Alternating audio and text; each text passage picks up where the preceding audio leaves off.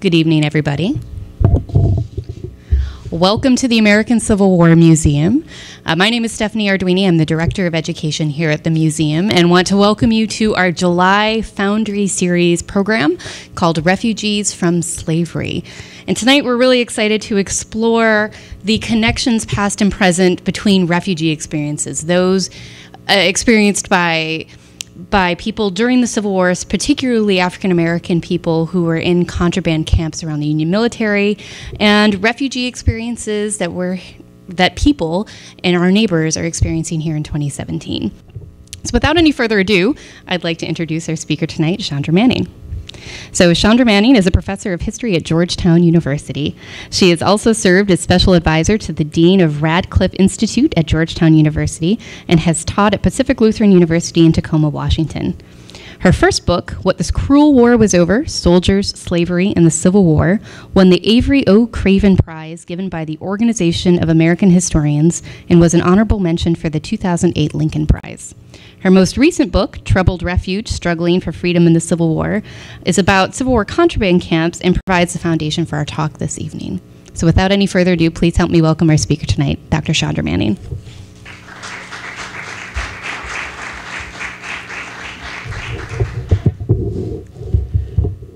First of all, thanks very much to Stephanie, to Sean, to everybody at the American Civil War Museum, and the partners who made this evening possible. Thanks to all of you for coming out to it. And I'm really delighted to be here to draw connections that are implicit in my work, to really bring them from the implicit out to the explicit. And I'm really looking forward to that, and I'm really looking forward to what you and our partners have to say. So I hope you will enjoy this as much as I will. But I'd like to start this evening by setting a scene and asking you to use your imagination to picture it. So I'd like you to picture columns of smoke rising along a river's edge as terrified children cling to the legs of women clutching a frying pan or a tattered basket or sometimes nothing at all. I'd like you to picture someone finding an old rowboat and people climbing aboard, maybe 2 or 3 at a time, and sailing that rowboat to a sandbar in the middle of the river. I'd like you to picture them gathering armloads of driftwood and stacking those sticks and those twigs into sort of improvised lean-tos, and then huddling under those makeshift shelters until the besieged city across the river finally falls. And then imagine them making their way into that ruined city. They're looking for safety, and they're looking for opportunities to work for the occupying force. Some of them will find both those things. But others, especially at first, will find only crumbling buildings without much to offer except for a place to die. Still others will find their way out of that city to nearby encampments elsewhere on the river. But everybody in this scenario found were refugee camps. They found those camps not in Dadaab in Kenya or Zatari in Jordan. They found those camps in and around Vicksburg, Mississippi in 1863. Over the course of the Civil War, about 500,000 men, women, and children fled slavery and took refuge with the Union Army in camps called contraband camps, which sprang up wherever the Union Army infiltrated the Confederacy. Contraband camps and the people in them tell us that emancipation in the U.S. Civil War was, among other things, a refugee crisis. Refugees, in other words, were at the very epicenter of the single most pivotal episode in U.S. history. Refugees are not marginal to the story of the United States. They are at the very center of it. And if we understand Civil War emancipation as a refugee crisis, there are a number of things I think we see more clearly about the past and about the present. There are 5 in particular things I think we see more clearly that I'd like to talk with you about tonight. One thing I think we see better are conditions in contraband camps. We understand what those places were like in a much more visceral way. Secondly, we also, when we think about these two experiences together, I think we remember to stay attuned to the individual variety in experience. Third, I think we have a keener appreciation of how statelessness left refugees from slavery vulnerable to particular dangers that we overlook sometimes. Fourth, we understand that the courage to flee began, just as it still begins, with an individual refugee. But when it comes to how each individual's story turns out, the response that a refugee met in a camp or from a government or from a society makes a world, and made a world of difference. Now, the response made a difference to the refugee, most obviously, but the response also made a difference to host institutions or governments or societies, which brings me to the fifth point that I think we see more clearly when we think of emancipation as a refugee crisis. In the case of the United States Civil War, providing refuge helped the Union Army win the war, preserve the United States government, end slavery, and redefine what citizenship meant for every person in the United States. Now, those are the 5 things I want to convince you of over the course of tonight, but let's take them one by one. And to begin with, let's start with this crazy name, contraband camps, which sounds a little strange, so I'll tell you where that name came from. On the night of May 23rd, in 1861, 3 men, Frank Baker, Shepard Mallory, and James Townsend, ran to a U.S. Army installation at Fort Monroe in Virginia. That Fort Monroe was commanded by Union Army General Benjamin Butler. The Confederate colonel who owned those 3 men planned to put them to work building Confederate fortifications and to be shipping them south away from their families. That, for those men, that prospect of separation was the final straw. They ran to the U.S. Army. Next morning, their owner sent an agent to Butler to demand the return of his property as required by the Federal Fugitive Slave Act of 1850. Butler refused. For one thing, he pointed out that once somebody, such as the colonel, took up arms in rebellion against the government of the United States, he forfeited his right to ask that same government to enforce a particular law of his choosing on his behalf. But furthermore, Butler continued, the rules of war gave him authority to confiscate an enemy's assets as contraband of war. And Confederates had been nothing if not insistent that slaves were their own assets to do with what they pleased and not subject to anyone else's authority. So what Butler did was use slave owners' own insistence that slaves were property to release 3 men from their owner's grasp. That term, contraband, stuck. And as slaves flocked to Union Army encampments, the camps that sprung up to house these refugees became known as contraband camps. It's 1861 slang. It's sort of hit the lexicon and people ran with it. But don't let the weird name fool you. The camps were, without question, refugee camps. And the 500,000 men, women, and children who lived in them during the Civil War lived through a refugee crisis. Contraband camps existed everywhere the Union went because slaves ran to the Union Army everywhere it went.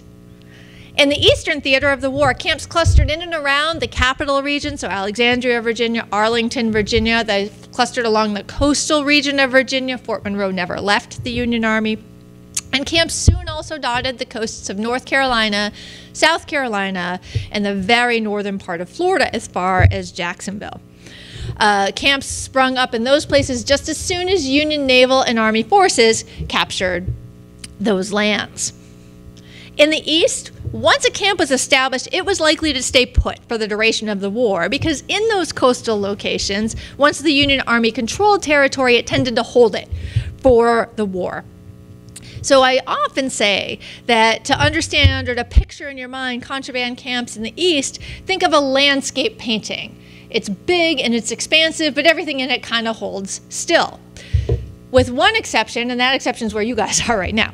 The swath between Richmond, two exceptions, the swath between Richmond and Washington, D.C., and the Shenandoah Valley. Those two swatches of territory went back and forth between Union and Confederate forces many times. So camps in those two parts of Virginia were more transient. There was more overturn, because if the Union Army left, the camp had to get out of Dodge. In that sense, the Richmond-Washington corridor and the Shenandoah Valley were very similar to the Western theater of the Civil War, because in the Western theater of the Civil War, Union troops were much more mobile. They were on the move all the time, and so camps were too. They tended to track rivers and railroads, because that's where Union forces tended to consolidate their energy. So camps in the West, just as many, but much less stable. If you want to picture them in your head, you got to sort of give up your idea of a landscape, and instead you need a kaleidoscope. You need to see pieces moving all the time, and that's camps in the West. With this exception, in the West, cities were more stable. The Union did take places like New Orleans and Nashville and Memphis, and then hold those cities for the duration of the war. So in those cities, large contraband camps got established and stayed established. Cities in Union territory surrounded by Confederate-leaning populations. So Cairo, Illinois, which dips way down across from slaveholding territory. St. Louis, Missouri, in Missouri, a slave state that stayed in the Union, those Union-held cities surrounded by Confederate-leaning territory, large contraband camps established early and stayed in those cities too. But other than that, if you're in the Mississippi Valley, you are on the move all the time. Wherever the Union Army was, camps sprang up fast with no time for advanced planning. Refugees from slavery typically arrived hungry, and lacking adequate clothing, they were often in poor health. Now, soldiers' rations could stave off starvation, but they were monotonous, and if you haven't eaten well in several months and your health is run down anyway, then hardtack and rancid bacon isn't really the fare most designed to bring you back up to fighting form. Cast-off uniform pieces could outfit slave refugee men. The Union Army had no reason to have on hand large stashes of women and children's clothing. So women and children often had to wrap up in old blankets or cut up army overcoats and wrap up in those until aid parcels from Northern aid societies and churches could arrive.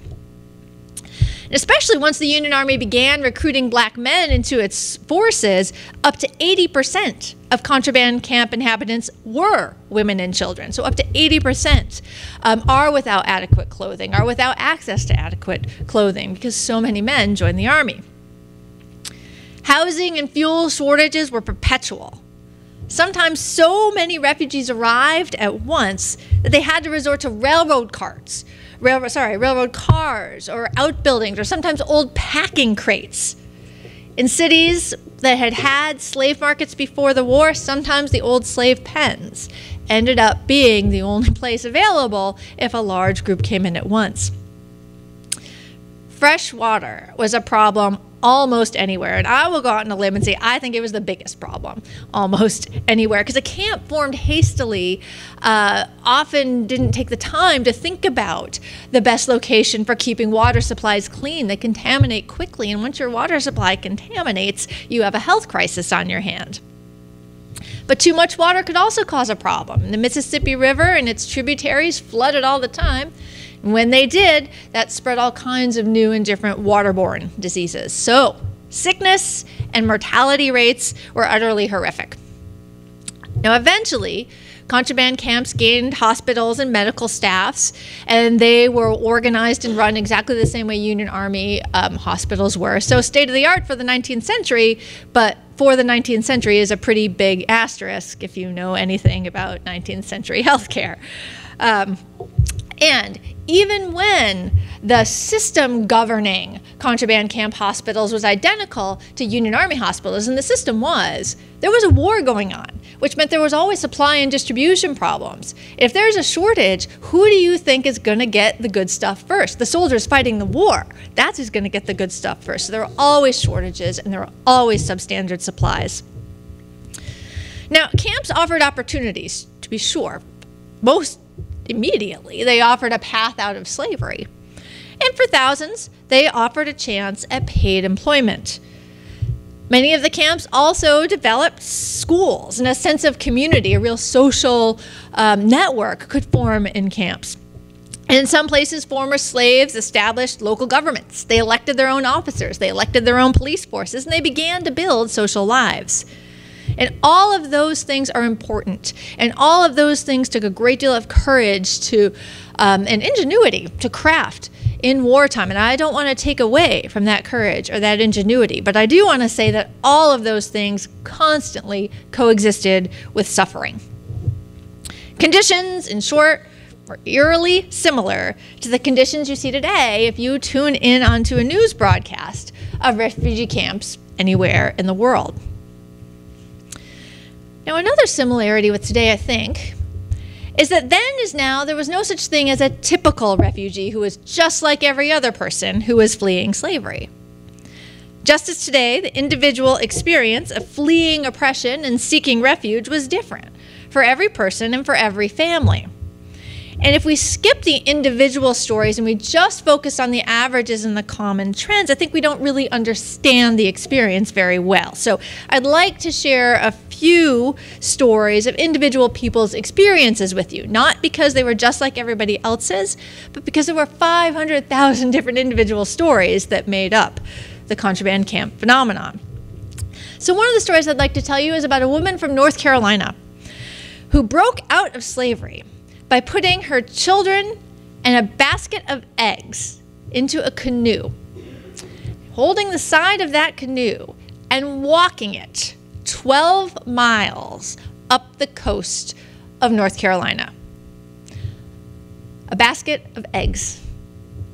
The most fragile thing that I can think of, a basket of eggs in a canoe with her kids, or if they were anything like mine, she would have had nothing but eggshells by about the second mile, if that. But she did it. That's how she got herself and her kids to freedom. She did that. She put those eggs, she put those kids into a canoe with absolutely no idea if she would make it. She could be caught. She could be re-enslaved. She could drown. Her children could drown. She could make it to the Union Army and then die of disease. She could lose those kids in any number of ways. So that woman's story isn't typical in any specific way, but it made me understand in a way that I hadn't before, that emancipation was a step into the unknown and that the chances of its failure were immeasurably high. To exit slavery was to go up against hard power and to be filled with fear and to decide to do it anyway, to take one step and then to take another and hope that whatever that day brought you, those eggs or that canoe, could be patched together into a route out. That's what emancipation felt like. Now, another story that I like that just sticks with me demonstrates how in contraband camps, the extraordinary circumstances of living through a refugee crisis, of living through emancipation, of living through a war, were always kind of braided with the very everyday experiences of life. And that coexistence of the completely quotidian and the extraordinary, I think, is an important part of the texture of contraband camps. And the guy who really demonstrates that interweaving well for me is a guy named Gaston Becton. Now, Gaston Becton was from North Carolina.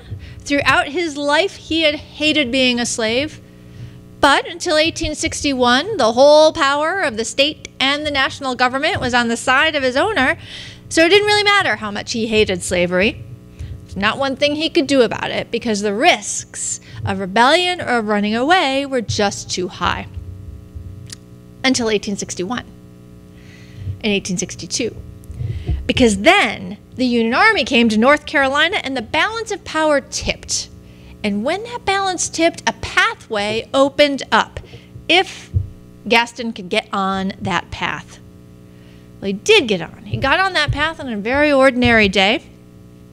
He at that time was rented out. His owner rented him out to a non-slaveholding family who paid the owner for Gaston's labor. And the person he was rented out to, the woman he was rented out to, told him to go pick peas.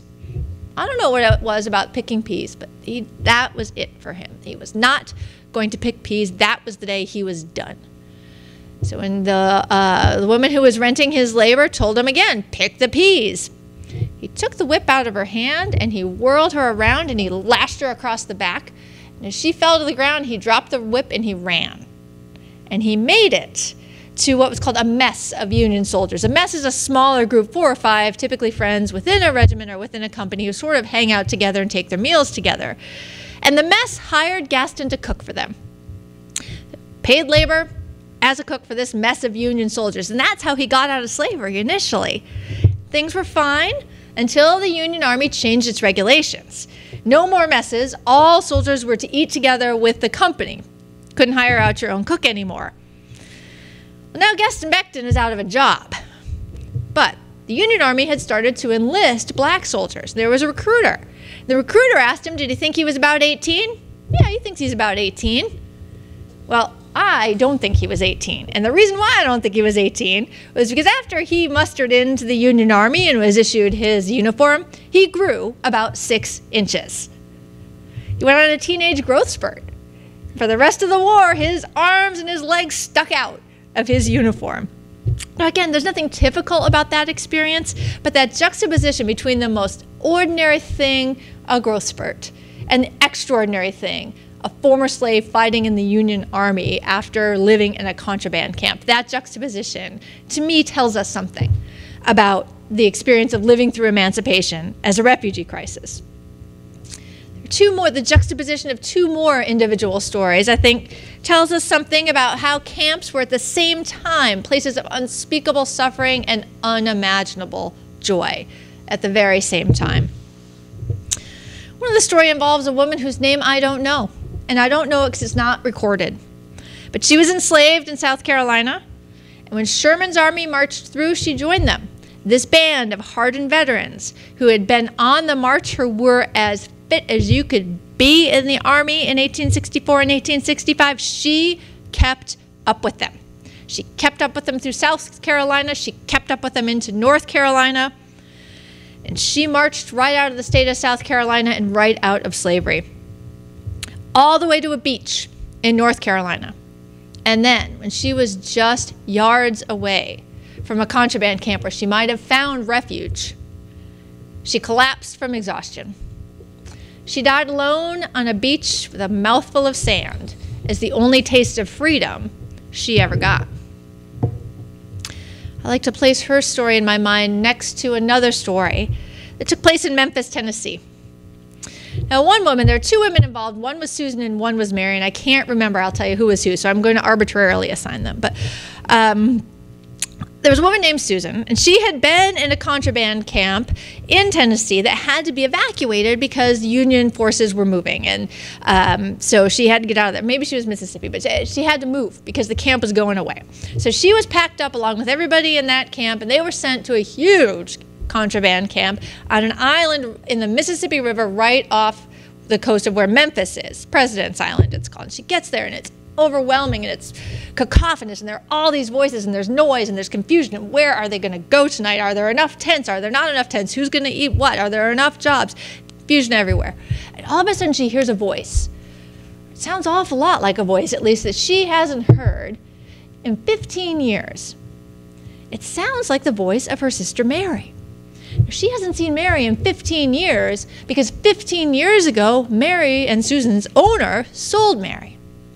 The reason why was because Mary's 2 sons had been sold away 2 years previously. And Mary had grieved so hard, mourned so hard, she had depreciated her own work value. She didn't work as hard. She didn't work hard enough anymore because she just wouldn't let these kids go. So to punish her, she was sold. And Susan hadn't seen her since. But she turned around, and that was Mary. And the 2 of them at first couldn't talk. They were overcome. They could not say a word. And then finally, when they could speak, first thing Mary told her was, guess who else was in that camp? Those 2 boys. They were teenagers now. And there's no question that the joy of reunion that that family found in that camp resulted from their own desire to escape and their own courage to run. But that story is the last I know of them. I don't know if they stayed together. I have no guarantee that happiness continued for them, because no matter how courageous refugees were, their courage and their determination were not always enough to create the outcome that they wanted. War created the opportunity to trade slave status for refugee status. But war also brought danger, like firepower and disease and merciless military necessity. Now, those are dangers that everybody in a war zone is vulnerable to. But refugees from slavery were even more vulnerable than most. Even more vulnerable, for example, than white Southerners who fled war's destruction. And why?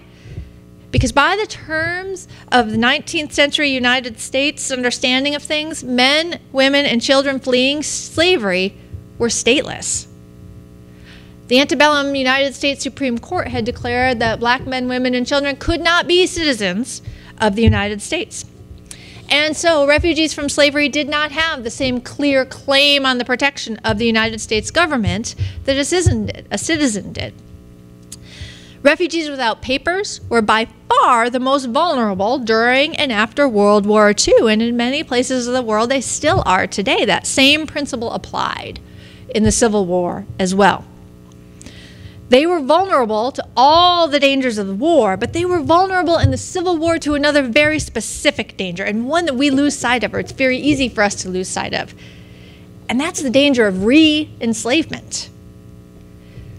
Far from being doomed the moment slaves decided to depart their masters, the institution of slavery and its supporters fought back violently. And slavery supporters had every reason to expect they'd win that battle. The arc of progress doesn't always go forward. It only goes forward when people remain diligent enough to keep bending it in the direction towards justice. Those who wanted to push it backwards in the 1860s had good reason to expect they would be able to do so.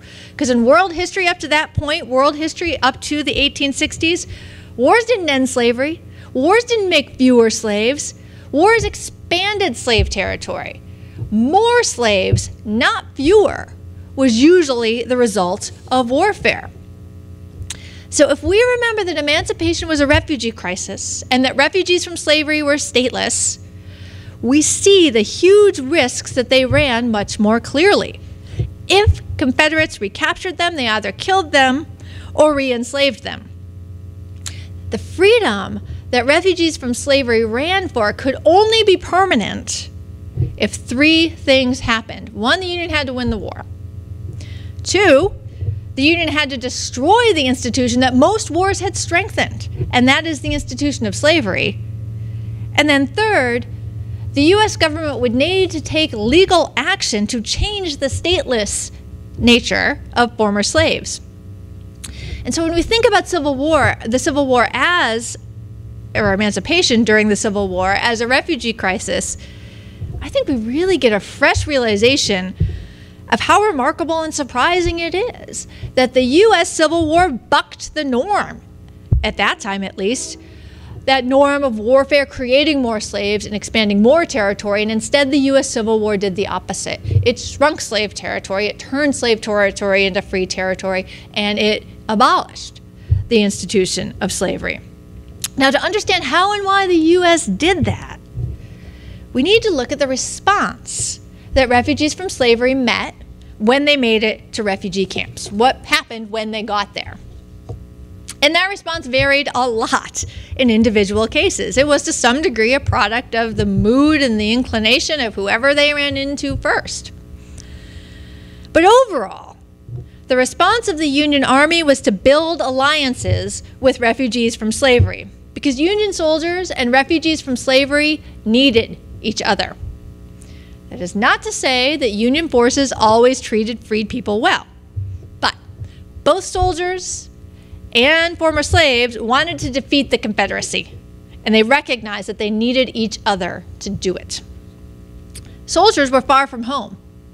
They were in hostile territory that they did not know very well, and they were surrounded by civilians who did not like them very much, to put it politely.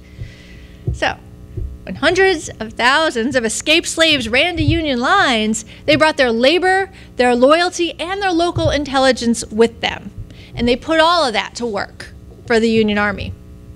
Quartermaster departments in every single theater of the war, from the Washington, D.C. region to the Gulf Coast of Louisiana, utterly depended on the digging and the ditching and the building and the hauling and the stacking and the crating that black men, women, and children did to keep the Union war machine in motion.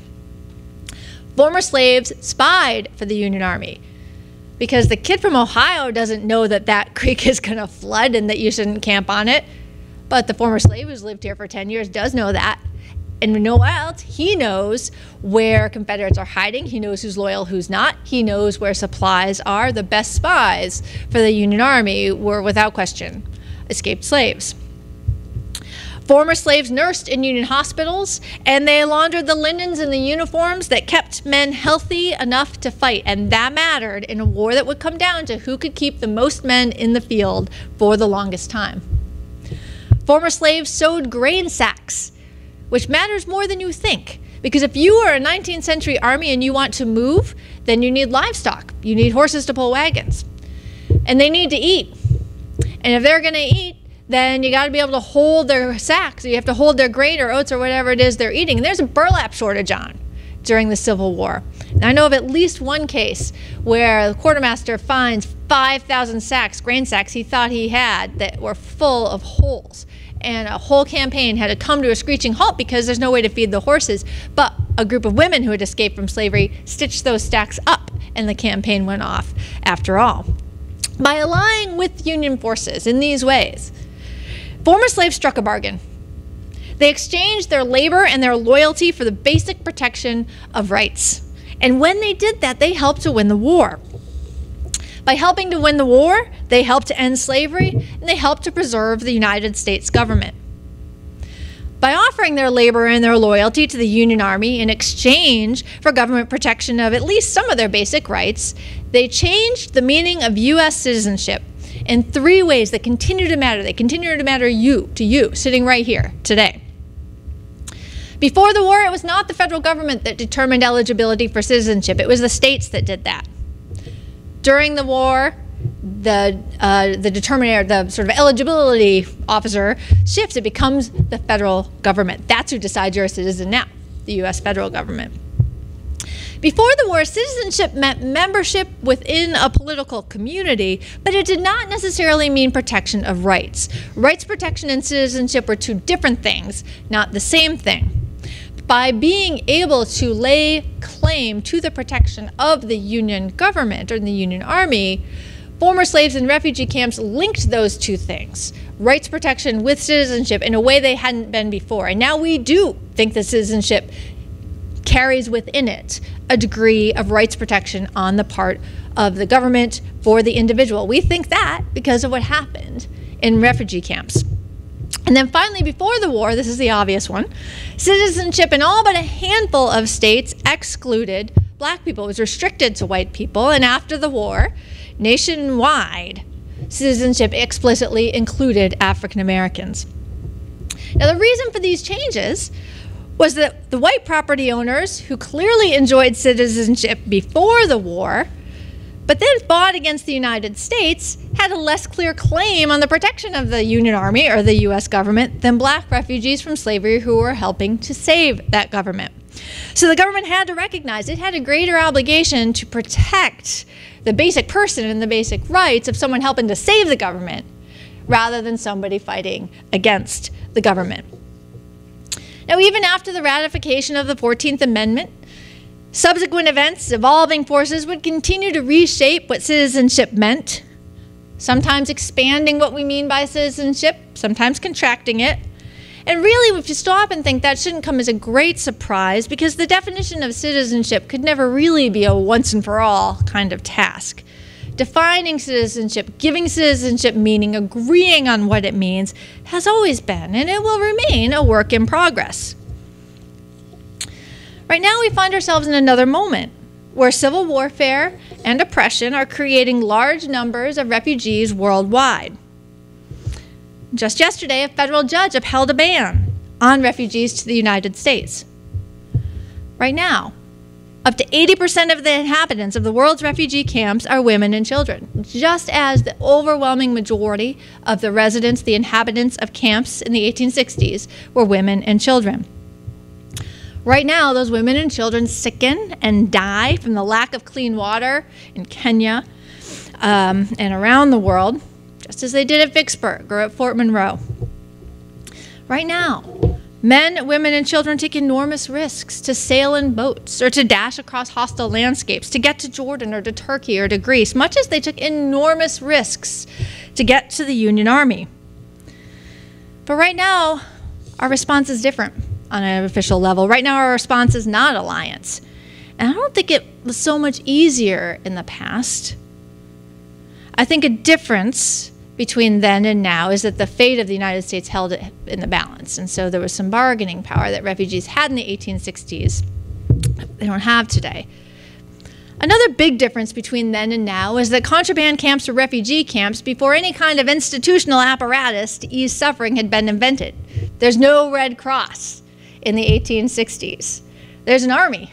Well, armies aren't humanitarian organizations. Armies are armies. So there really was no organized institutional aid to persons displaced by war, and there wouldn't be into the following century. We do have professional organizations today, but even still, the problems facing refugees are absolutely enormous. And we're fortunate to have representatives from two such organizations here today, and I know after the break, I am really looking forward to hearing from them. But I want to close just by reiterating the basic point that in the 1860s, refugees helped preserve the United States government. They helped to end slavery, and they helped redefine what citizenship meant for everybody. Not once and for all, but part of the ongoing work of defining citizenship, work that continues to be our responsibility today, just as refugees have been and are at the heart of our national experience. Thank you.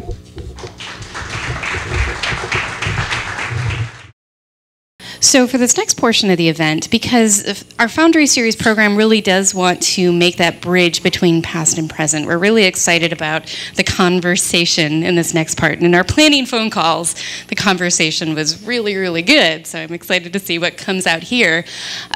How this is going to work is we will have each of our community partners and members of our panel introduce themselves briefly. Just give you a little bit of a snippet about the work that they do and their perspective, who they are, what their story is. And then we're going to have them start with some questions I know they're wanting to ask each other. From there, as you have questions that come up, feel free to raise your hand and I'll come out and kind of point to you or call on you, if you will. And we'll start opening up that dialogue between our panelists and you all, our audience. And we'll go until we run out of questions or till we hit almost 8 o'clock, whichever comes first. All right, and with that, I'll pass it over. Chandra, I'm going to skip you because we introduced you already. So John, I'll give it to you first. I'm John Bauman. I am the director of the Virginia CWS programs. That's Church World Service. Church World Service is one of the 9 State Department approved resettlement agencies. And so we have a large operation overseas focusing on sub-Saharan Africa, helping people sort of get through the process of becoming resettled refugees on the international side. And then we have a network of 34 offices here in the States. So once they make the flight over and have their community here, we have them. I'm not sure if I need to adjust this. We have offices that help them resettle here. So briefly, it's sort of everything. In our Richmond office, we have an office in Harrisonburg as well. When people get off the plane here in Richmond, we meet them at the airport. There's a hot, culturally appropriate meal that day. We get them to an apartment.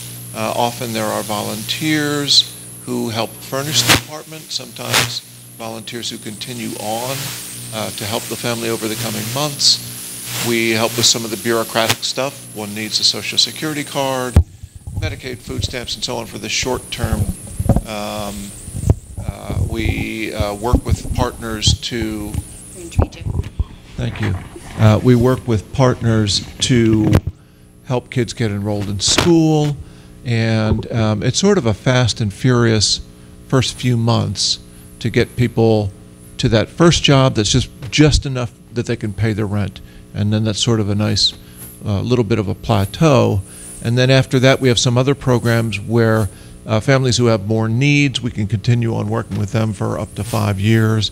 And then some of our partners in the community have other programs that complement ours as well. So, so that's kind of a 2-minute version of what we do in Richmond and Harrisonburg. Thank you very much. Good evening, everybody. My name is Abdul Sattar Mirzi. I'm one of Afghan refugees in Richmond. I have spent like a couple of years with U.S. Army back home. You know how it's difficult to work with U.S. Army in Afghanistan. It's very hard to work with U.S. Army in Afghanistan. You know, I can't believe that, man. What kinds of things did you do with the Army? I was a translator with them and convoy driver. I spent like very hard times with them. I pray for my friends that they left behind. I pray for my U.S. Army friends that they left behind. That's very hard to work with the U.S. Army in Afghanistan. So that's the reason that I left my family, my father, mother, everybody behind and came to United States. So I appreciate it from Mr. John that the first time I have seen in U.S. Army, it was Mr. John Bowen in the United States. I never forget this. And I appreciate it from Miss Katie, Mary Virginia, they're not here. These are church volunteers. Yeah, now I'm working with Church World Services. I'm working with refugees. So pray for all U.S. armies that they are working in Afghanistan because it's very hard. They got everyday ambushes, RPGs, everything. They're in a very hard life. Like Afghans also, which they are working with U.S. Army. That's very hard, I think. I'm Kate Ayers, and I'm the Executive Director of ReEstablish Richmond, and we are a local counterpart to John and Church World Services. We were founded in 2010 by a gentleman named Patrick Brawford, who was working amongst some Burmese refugees who have been here for quite some time, and he just saw a need for a community-based organization to support the work that the resettlement agencies do. We'll probably get into this as we discuss, as we ask questions, but it takes a really long time for someone to feel like they have found a new home. Sometimes at least 5 years it takes someone to feel settled and comfortable in a new place. And so we exist to help people and walk them towards that process of feeling like they're fully integrated into a new community for the longer period of time. We run programs in transportation and community engagement. We also work with John to provide volunteers and homes to help be an American friend to newcomers to Richmond. So thank you for having us here.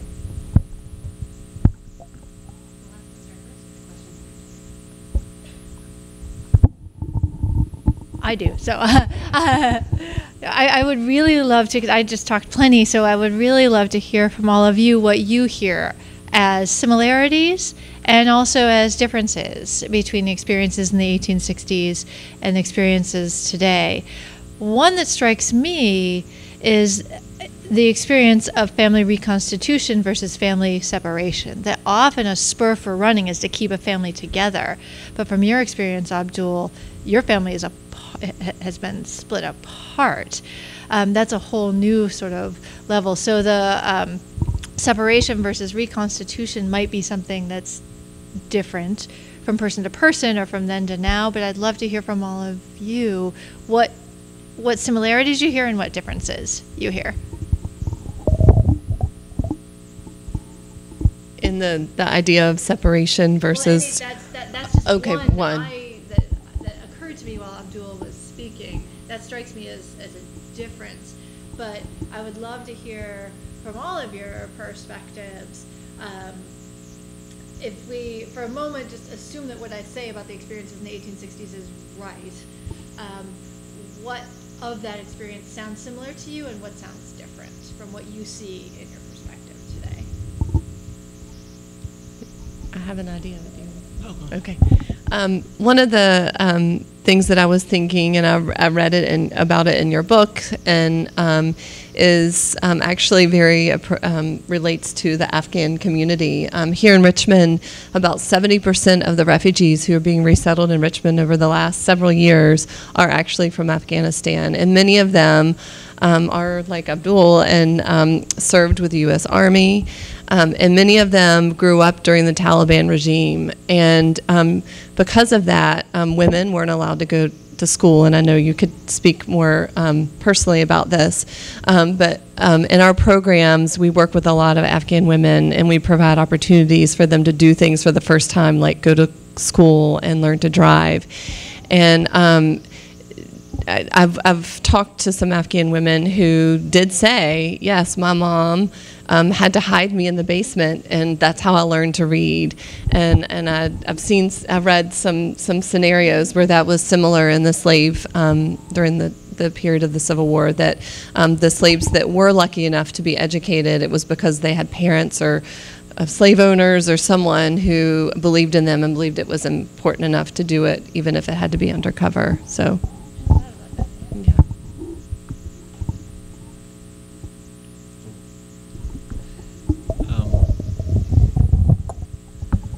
I know we have 3 or 4 Afghan folks working for us now, which is very useful, just because almost everyone who's coming at the moment is Afghan.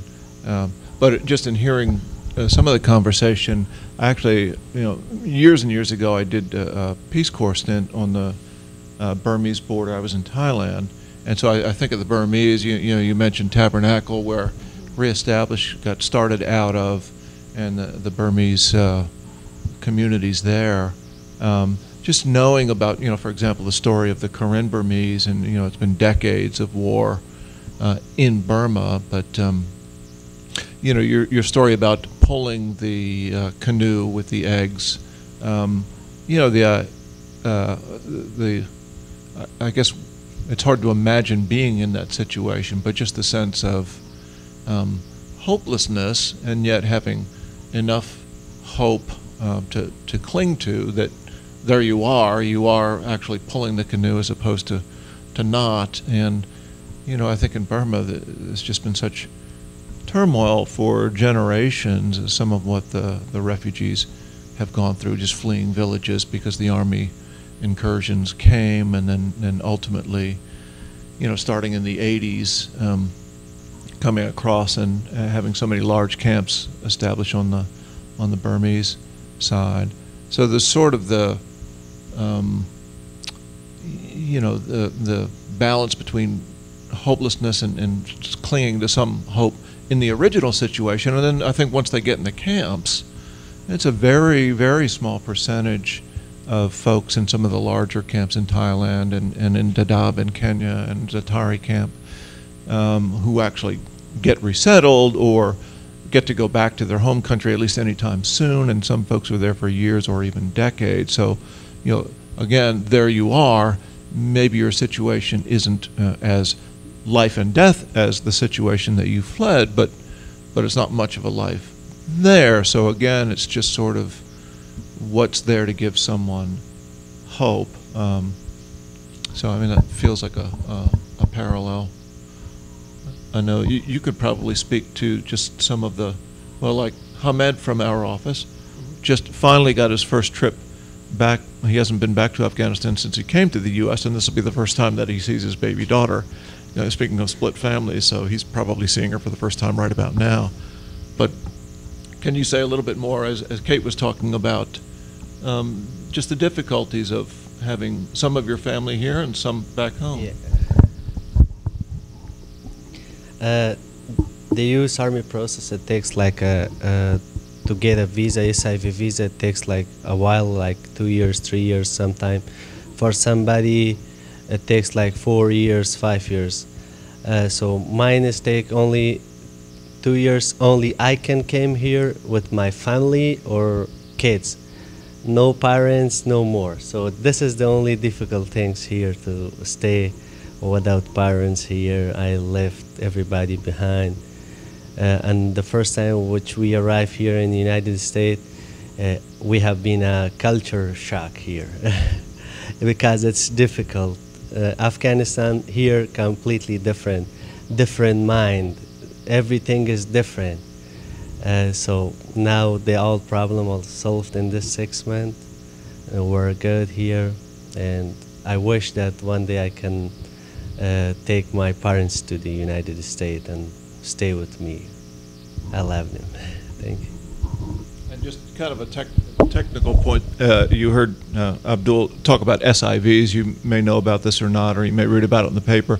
It's actually, I guess for our purposes, we can think of it as a special category of refugee, which is technically not, but for our purposes today, the U.S. government, in recognition of how valuable the support of folks like Abdul in Afghanistan, some of the countrymen there, and in Iraq, issues special immigrant visas.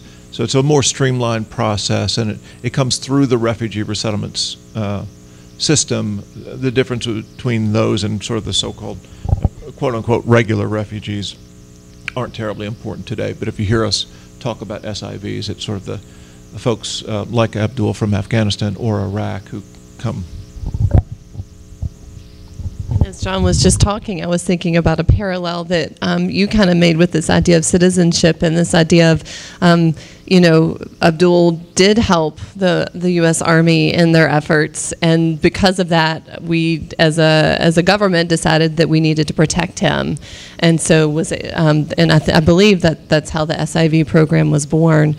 So I just wanted to point that out. That's definitely a parallel. Yeah, yeah. If anybody has any questions from the audience, feel free to jump on in. It might be related to what you were just saying, but Dr. Manning was talking about the lack of protections extended by that you attain by being a citizen, the lack of protections that free people had as they entered into camps. What I'm curious about is what is that like today? What kind of protections are extended to refugees arriving in the United States now, if any? Do you want to take this one? Yeah, I mean, the parallel is probably a little better between the folks who are jumping into boats and landing on the shores of Greece, I would think, because they land there and they basically have no status in the country where they've just landed. It's very chaotic and so on. So, and sometimes in the public's mind, they think refugee, and that's the image they have, but they sort of apply it to our situation. Our situation is not like that at all. I mean, the chaos is sort of overseas for the most part. But once you get through sort of the UN application process and all of the screenings, the security screenings by 4 or 5 different defense and homeland security type agencies, the health screenings and so on, and become that 1% or less than 1% who actually gets resettled, then you're good. You have a legal status as a refugee. And so you've been, we've talked about vetting for the last year or two. You're as vetted as anybody who's ever come into this country. But you have this legal status, so you're here, and so it all just bureaucratically goes fairly smoothly. SIVs come with a green card or get one shortly after getting here, and the non-SIV refugees can get a green card or legal permanent resident card after a year, and then, if all goes well, after 5 years, people can become citizens. But the refugee status and the green card status are legal statuses here as well. So it's, yeah, I think the European situation is a better parallel, probably.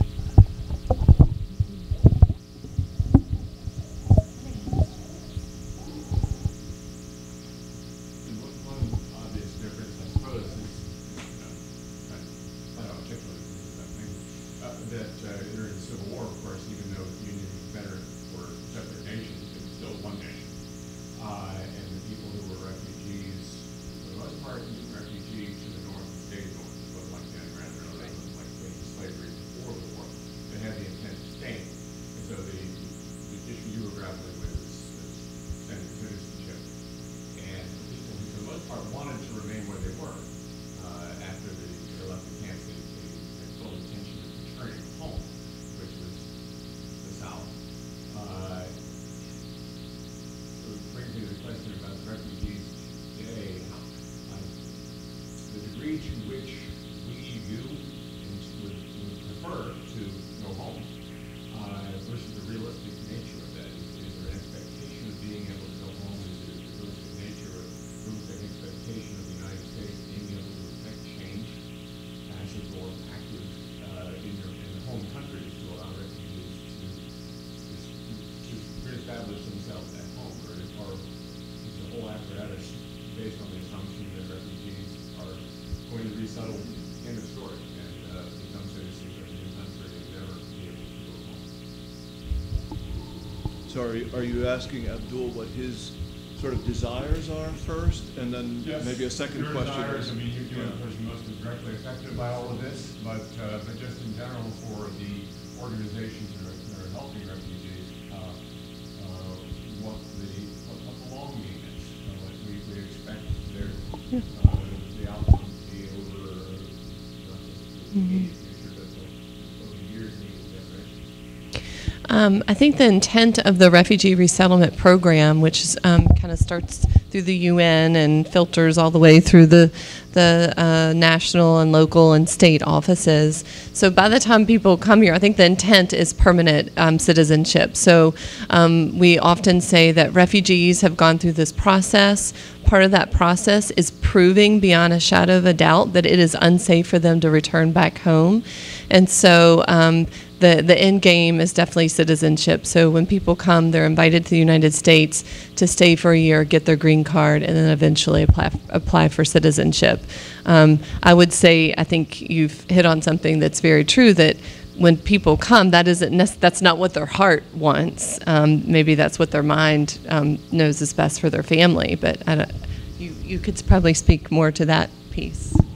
Yeah. So do you think, like, you're here now, and at the risk of oversimplifying, do you think you or most of the Afghanistanis here really think, hey, maybe one day I'll go back with my family? Or is everyone thinking, well, I'm here and this is really where my family's going to be. I may go back and visit, but I'm not going to go back and live. What do you think most people in your situation believe? In my opinion, I'm not going Afghanistan because I cannot go Afghanistan, because already, war in my country. Everybody's that they're working with the U.S. Army, with coalition forces, with some companies, ISIS, Taliban know about them. So it's hard for me and go there, because if I go there, they said, see, now he is American. So it's very hard for me. And also my family life is in danger in Afghanistan too. They don't think, they said, okay, well, never mind, I go back to my country. So it's hard for them. And I'm sure one day he is coming back to the United States. Those who have tried to go back, yeah, you think they're going to come back? Yeah, I know a couple of him that he wants, like 15 ago, they're trying to come back to America. Because they said, no, it was wrong way that we went to Afghanistan, and they're coming back here because everybody knows about them, that his family, everybody, friends, that he wants to America. Now everybody knows he's American. I recently just saw a Facebook post from a friend of mine. John, you might know them, the Tu family, and they are from Burma, and they arrived here about 8 years ago. And the family has all gotten citizenship, and it's like a family of maybe 6 or 7 individuals, and they all just went back to Burma. And one of them came here when she was maybe 7 or 8, and now she's a teenager.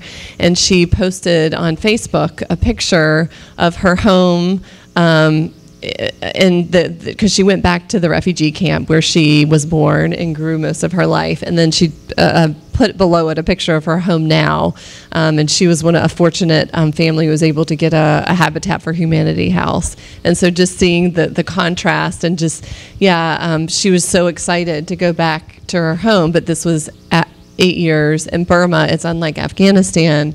Burma is found a state of relative peace depending on where you go. So I think it probably also depends on what kind of conflict you are fleeing from. And the neat thing about that post was because she was young, she was a young child in the camp, it really was obviously, the way she posted it was obviously a very fond memory. So, little kids, it's like, that's your normal, and you don't think, how does my house compare? You sort of live in whatever your community is, and that's your worldview. So I think, it's like going to, like if we had that nostalgic first trip back to our hometown that we hadn't been to in years. So that was impressive, even though it was a refugee camp, and you might guess that she'd think, oh, I'm so glad to be out of there. But no, she was little when she was there.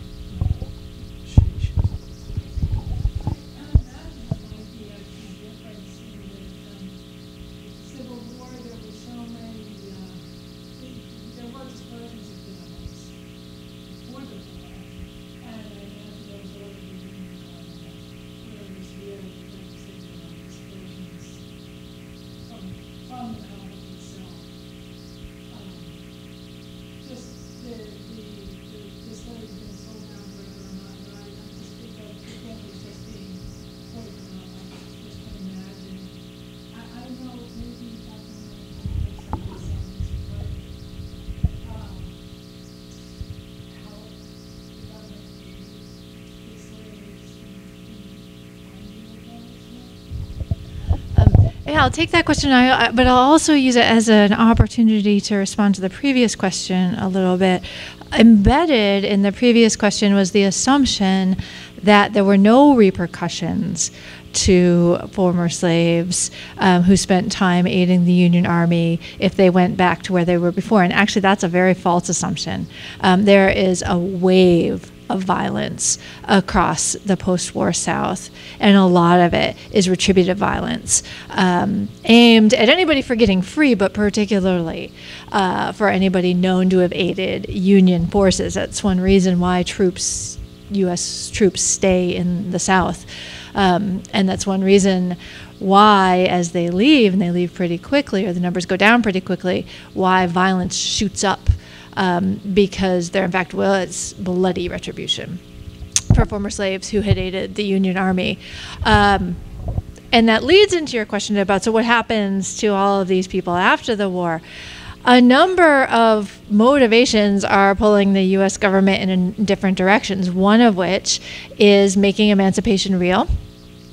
And that means finding families, and that means people getting established and resettled. But there are other motivations pulling them in opposite directions. And one of those is to complete the political reunification process as fast as possible, to get the formerly Confederate states back in the Union as quickly as possible. And there's a sense of, well, we'll let bygones be bygones, that leads to a bit of a selling out of former slaves, not necessarily an intentional one, but there is a sort of, every once in a while, we human beings assume other human beings are going to be more reasonable than they really are. And so there is a sense of, right, war's done, war's over, they know there's no more slavery down there, so we can like hand the reins back over. That happened far too rapidly. And when it did, the protections that slaves had been able to gain from Union forces were not forthcoming from Southern state governments. There's one other thing that came to mind. Oh, another motivation is demobilization. There's war weariness nationwide, north as well as south, and there is a huge push to get that army reduced down as fast as possible. And so the army goes from 2 million to about 275,000 within months. And when it does that, there's not boots on the ground, to use our phrase, in the same way.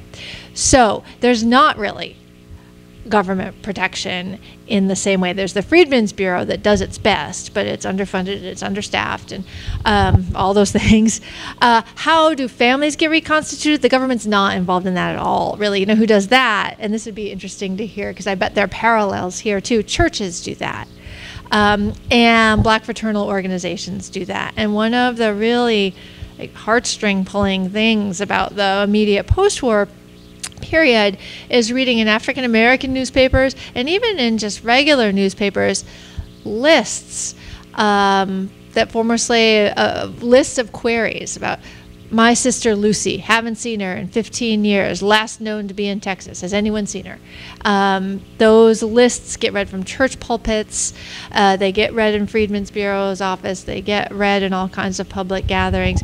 So there isn't a governmental presence really in the family reconstitution. That's happening through other types of institutions. Churches being a big one, and so that would actually be an interesting thing to hear you guys weigh in on. There's no official, as I said, humanitarian organization. There's no such thing yet. So who steps into the gap? It tends to be churches during the war itself, church congregations, African American churches, but also the Quakers are very active in sending aid down to the South. There are some colleges, including my alma mater, Mount Holyoke College, send a bunch of graduates down in a sort of Peace Corps kind of guy. So there are individual responses during and after the war. This is related to your question because that continues after the war as well. They're individual and they're small and they are full of good intent and they do good. There's no question about that. But they are also a small drop in the bucket compared to the huge, overwhelming need. And so I'd love to hear your thoughts on the ratio between institutional apparatus and need today. I feel like it was drop tidal wave then, and I don't know if that's different now or not. Well, I'll just start from I think I mentioned earlier that we were actually born, the organization was born out of a church. So this was a group of, a church that's wanted to provide aid to the Burmese community.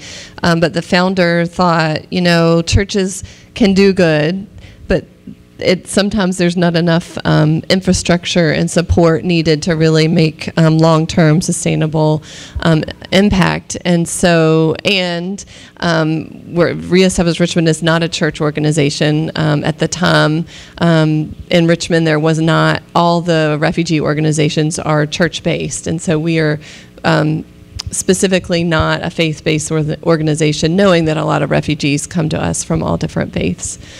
So I would start there, but I know John could talk a lot about what supports that you all get from the government standpoint.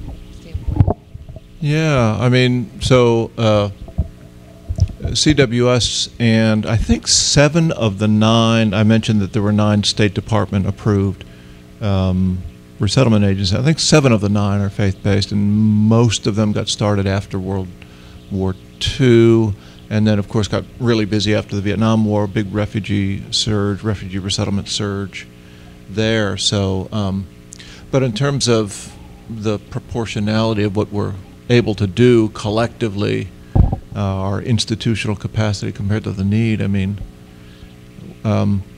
even if we had resettled in the U.S. this year 110,000 that President Obama had intended, that probably would have been, adding to all of the other resettlement from other countries all over the world, maybe 200,000 resettled people this year, and there are about 65 million displaced people.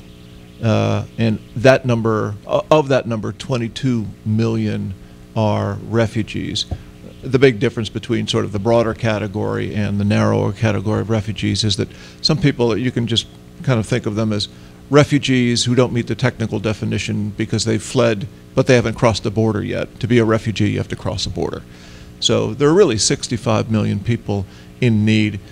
22 or 3 million are refugees, and so resettling 200,000 a year really is kind of a drop in the bucket. Not that resettlement is the goal for all 22 million refugees at all. It's just that you know, the options are you either go back to your home country, which is impossible in the near term for almost everyone, or you find a home in your host company, host country where your camp is or where you fled to, which also is difficult or impossible for a lot of people. And so, yeah, I mean, I just think it is very difficult, and I guess it gets into broader topics of just what's generating all the refugees and displaced people, failed governments, and broader themes that I'm not all that qualified to talk about, but it's, you know, the driving forces are really strong, and it just seems to me that unless we can sort of change what some of those driving forces are that cause governments to collapse, or for us to have Syrias of the world, you know, trying to deal with it on the back end is pretty difficult. What would you say your organization's immediate needs, or ways that people can help? Yeah, and I'm sure Kate can speak to this as well. I mean, we overlap nicely, I think.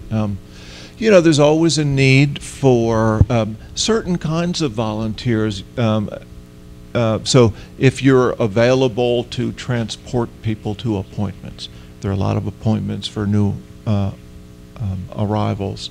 So that's really important. Anybody who has any interest in teaching English, you know, Kate and her organization do a lot of work with Afghan women she spoke of earlier, and I'll pass the mic down there.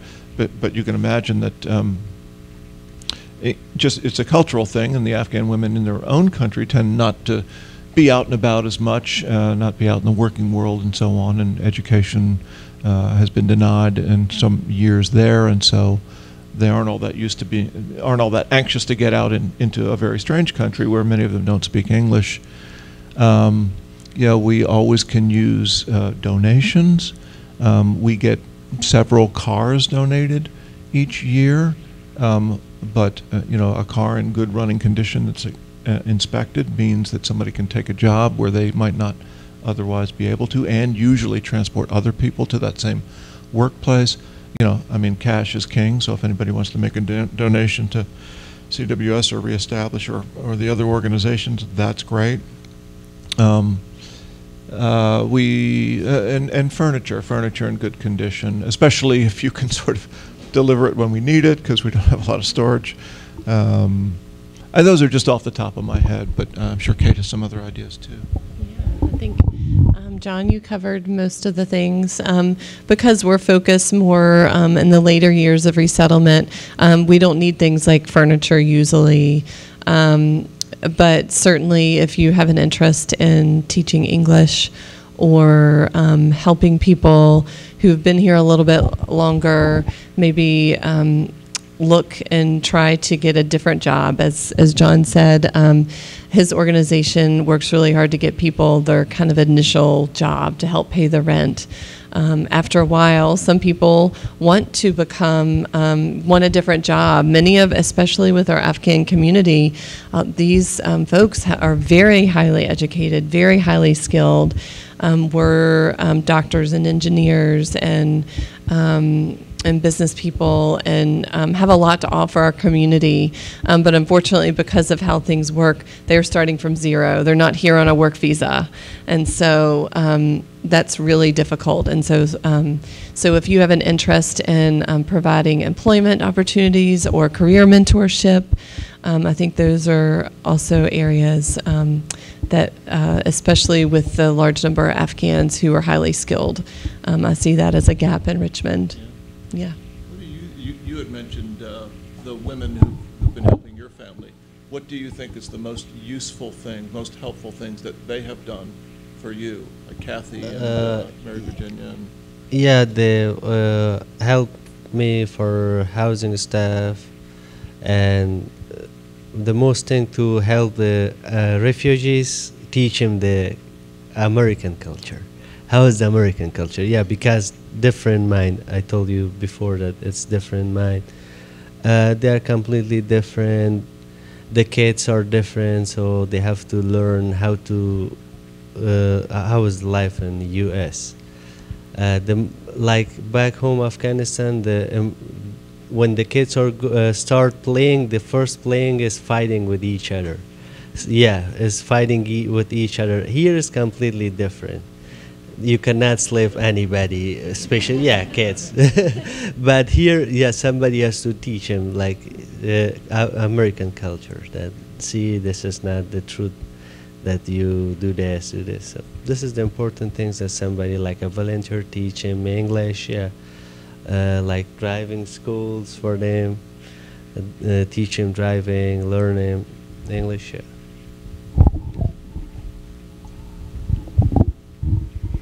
And on that note, we are out of time for our program tonight. So please, again, help me thank Dr. Chandra Manning, Kate Ayers, Abdul, I forgot your last name.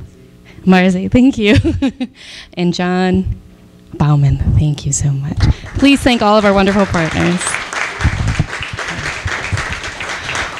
I also want to thank Alfonso Perez Acosta for bringing his wonderful art and his stories. He drew those portraits of Civil War refugees and people who worked in and around contraband camps, as well as having portraits of contemporary Latino immigrants to the Richmond community there, and had some wonderful stories to share. So I encourage you to talk to him if you haven't already. Also, folks to thank our wonderful staff in the American Civil War Museum for all of your support making this event possible, and of course Hunt and Williams for their sponsorship to help make this program possible.